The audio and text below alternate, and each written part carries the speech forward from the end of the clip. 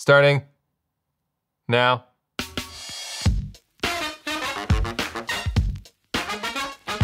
Hi guys, I am currently on my way to Gerald Undone's studio to ask him a very important question. Stay tuned where I will post his full address and phone number. But first things first, we have to stop at Canada's finest dining establishment,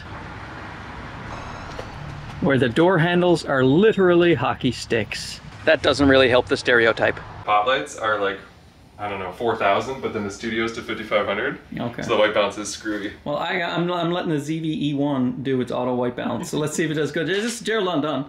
This is it's the studio tour. This is what we're doing. Oh yeah, we're rolling. we don't stop rolling. And here's some stuff. Oh, we're not going to show it. But it's secret. Do you see this purple star switch? So I'll do the full thing. So I'm about to flick it on. Look over my shoulder. We got the whole studio on a single switch. Oh.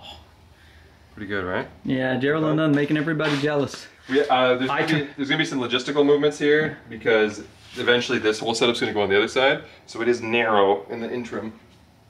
Okay, so here's what I'm gonna do. I'm gonna walk back as I'm always curious as to how it is you enter like your space. So you walk in, and then we got an editing station over here, and we got some sound blankets, another editing station right here. Custom build, of course, Gerald Undone. Yeah. Got some purple cables. I've heard of those. And then we walk in here, and we have a set while I knock down all of the cameras. That's right. Ooh, and look at the size of this softbox. So that's what's gonna move eventually, because it's so deep. So I want to try and I'm gonna replace it with a fixture that's thinner, and then that second station can go back in the corner there, which should hopefully create more walking path. And here we have, see, seats. This is the key. A lot of people think I stand in my videos, but you get chairs with low backs. There you go. So people think you're standing. That's the play. But you're not. And then this is different than the original. I remember the original Gerald had like tools. It was tools, yeah. Tools, and now it's wires. He's promo for his own products. It's a little bit of a rigging board, I'd say, because there's gaff tape and, you know, Allen wrenches and clamps and stuff. And of course the obligatory Husky. Although it's purple with a unique color. Look at this. Mm-hmm. How did you do that? Spray paint, right? Yeah, we spray painted it. Yeah. And then, but the spray paint was glossy, so then we went after with like a Scotch what are they called? Scotch? Scotch spray. Scotch spray, scrubbed it down to like a matte purple. Yeah? That is nice. Yeah, you don't get that reflection. Look at this. And then we have right here we have this shoots all the lights, the color temperature and all. I got to get one of those things. Spectrometer. I got to get one. Nobody trusts my light reviews. And a stroboscopic tachometer as well. I'm pretty sure he made that up. It sounds made up, but that's actually what it's called. Like we're on an episode of Star Trek. That's right. And then as we look around, this is what we see. We see a man ducking behind, and this is what Gerald looks at. He looks out into the wilderness. Although normally I'll pull that sound blanket over. Yeah. So I just look at sound blankets. Yeah. Yeah, that makes sense. Whoa, look at that, a la Caleb Pike, eh? That's right. It's true, yeah. Yeah, so you put it on wheels down there like that. Those wheeled C-stands you get on Amazon. Okay. Ewer, or whatever they're called. And then we got an A1 over here. Yeah. This is not just decorative, functional. That's the camera or the lens testing camera. Pull that down, or if I'm, doing something outside, which isn't very often, but you know how it goes. And you had a studio tour with it.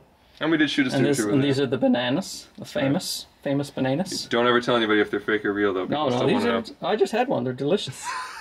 And this replace them every day. Still the aperture. You're still rocking the aperture from the first. You know what's funny though? What's that? I gave away or sold or something at a heavy discount the 300D and 300X that were in there, but I still wanted to put the prop bags, so that I got Aperture to send me just like random empty ones that they had sitting around the warehouse. So these don't belong to any lights. They're literally just, All right. Well, if I had my clipboard, I would grade this. As a perfect score, probably. Well, I under mine. So I'm 95 out of 100 next to my. Have you seen this though? So all the camera rigs, like the ones that are in use, this is a spare one, have this like tether that comes off of them. That's USB-C and HDMI, and they run. The other two are cable managed, so you don't trip on them. But they run to the back of this thing here, into a capture card in the back of the computer, and the USBs run to a power bank down there, and so they're constantly power and data connected to sort of like the main hub. They record locally, but then they also go onto the computer and also are powered. So they have basically 3 power redundancies because they have a V-mount, a battery internally, and they're connected to a plate. and the data is recorded locally and also goes to OBS over here. Okay, well, all right, your score's gone up to 96. I was looking at the monitor, I gotta look at the lens. Right. This is nice, you got a big old monitor here. I probably already showed that. It wasn't running in your vlog, you have to vlog the vlog of the, where's your little camera? It's down here. Let's make it a weird meta experience. Oh yeah, right, I can do that. That's what I'll do. Have you seen this? That's the new. Fancy. Who makes that? That was Ulanzi. Okay. Yeah. Make that. I just did a review of it. It was an amazing review. People say it's the best review ever done. Way better than like a Gerald Undone. That's fair. Yeah. So this is, this is what we're looking at right here. Isn't that cool? It's pretty good. Yeah. And now this is us looking at us. Yeah. And that's YouTube in a nutshell right there. YouTube in a nutshell. All right. Speaking of YouTube in a nutshell. Okay. Let's say. Nice segue. I'm a master of segues. I know, I got to train myself to look at this lens. I am going to get a big monitor set up like this, though. This is good. It helps you make sure you got like no boogers in your nose and like, you can check your teeth and stuff. Yeah, he had a lot of stuff in his teeth earlier. And so if you're a young person, you know, if, let's say you're starting out, like someone comes to you, they want help, they're like, bro. Yeah. Bro. Is that how they would say it? That is how my comments usually start with bro. Bro, how can I be like you? Get all of the ladies, you know, doing the tech reviews. Get that Riz? Get that Riz. But yo, flick me up, bro. Right? He's clearly younger than me. I don't know half of those words. So we got cheap. We want cheap. These people, they want a budget because they don't know how far they're going to get into this yet. Okay. But they still want amazing quality. What is the best quality that you can think of for a very good budget? Let's say a budget of $2,500 total. Okay. Because yeah, if you were less than that, I would say phone. Phone. Yeah, phone. Buy lights. Buy sound. If you got some money though, I do like. It might be a little bit out of budget, but the camera that I'm using now, which is the Sony Alpha 7 IV, for YouTube Studio, at that price, I wouldn't go any higher. Right. Even I'm using it, like whatever that means. I mean, by that I just mean like I have infinite access to cameras, and this is what I'm choosing to use. Yeah.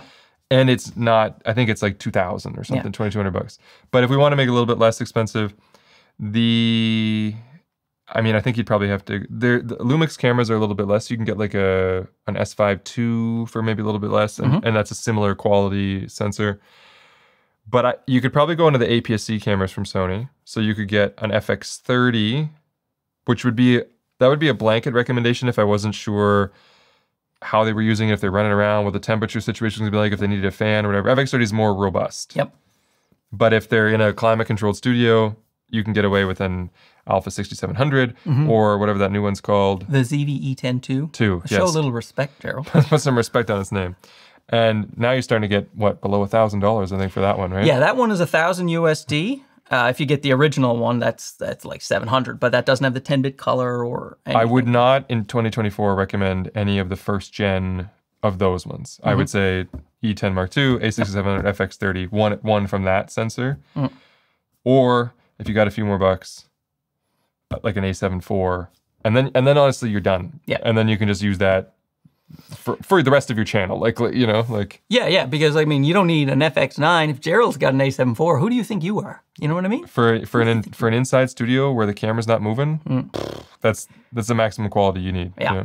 And then but now we need a lens for the A7 IV or a lens for one of the APS-Cs. Okay, I've been a huge fan for Prime of the 35-1.8. that Sony has. Yes, you have. It's a really good lens it would look very similar to this field of view. And I think that's good for YouTube. If you want to zoom, they have those new compact zooms the Sony does that are like, what do they got, a 16-25 and a 25-50. So if you like to do more of a vloggy wide end, go with the 16-25, that one. Yep. And if you prefer the more, the 25-50 will get you in that 35 zone and give you a little bit more play. One of those will do the job. You have to decide, I don't know, what content you're trying to make, Vlogging, I wouldn't do the 25-50 at all. The 16-25 would be the answer. Yeah. And if you're going on an APS-C side, then, 16-25 could be tight on APS-C. You might want to get that like 10-20, or there's some 10-18 third-party lenses. Yeah, Sigma has 10 to 18, and Tamron is 11 to 20. But they're 2.8s. I usually get, for talking head stuff, I'll do like a 24 millimeter full frame. So I'll do like Sigma 16 1.4. You know? That is really good for for a fixed lens. The Sigma 16 1.4, which has been out for a while. Yes. When I was in GH5 days, I had a 16 on there, and so it was a 32 mil equivalent.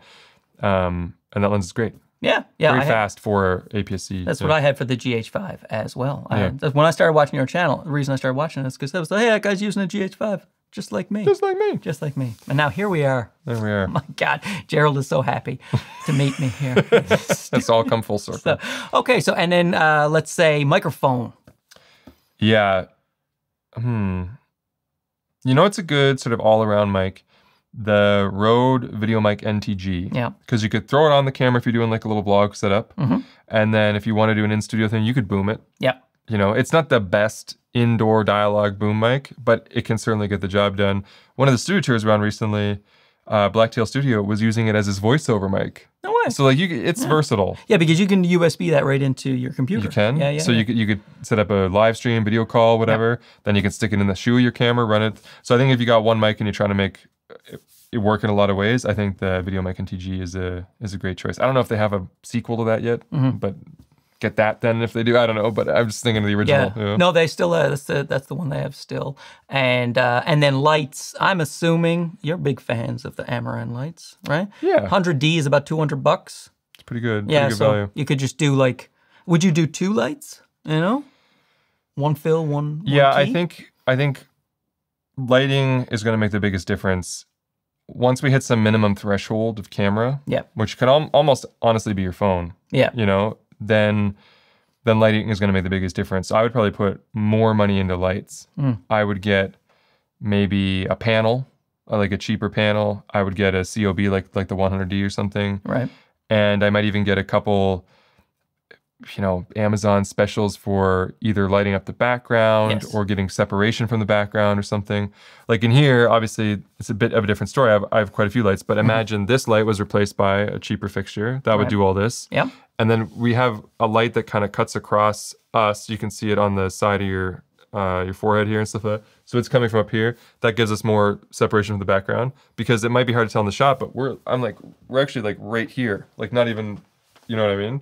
But when we're sitting here, it kind of looks like it's like a couple meters behind, right? So I couldn't reach it as easy as Gerald because my arms aren't as long, but it's okay. I'll sit straight. So I would put money into that. I would put money into like, lighting the talent from the back, lighting the talent from the front. Yes. If you need, I'm using a sound blanket for Phil, the white side of it. So I don't even have a second, well, I'm bouncing it, but like that creates a bit of, so at least those 2 lights and then maybe something to gotta light up the background. Yeah, I think that's people miss the most. They're often asking me on the channel about the cameras, and it's like, but if you light it up well, you could get that ZV-E10 too, and it would look fantastic. But if you don't light it up well, then you'll be thinking, oh, I need that full frame camera. Yeah. But it's not. It's the lights. So yeah, so you get a softbox with say an Amaran 100D, and then light up your background with a couple of panel lights. You could get those RGB ones that give a little splash of color. Something like that. And then tubes are really versatile. If you, I don't know what the market is for tubes these days. I'm sure they're all over the place in terms of price, from really cheap to really expensive. That's right.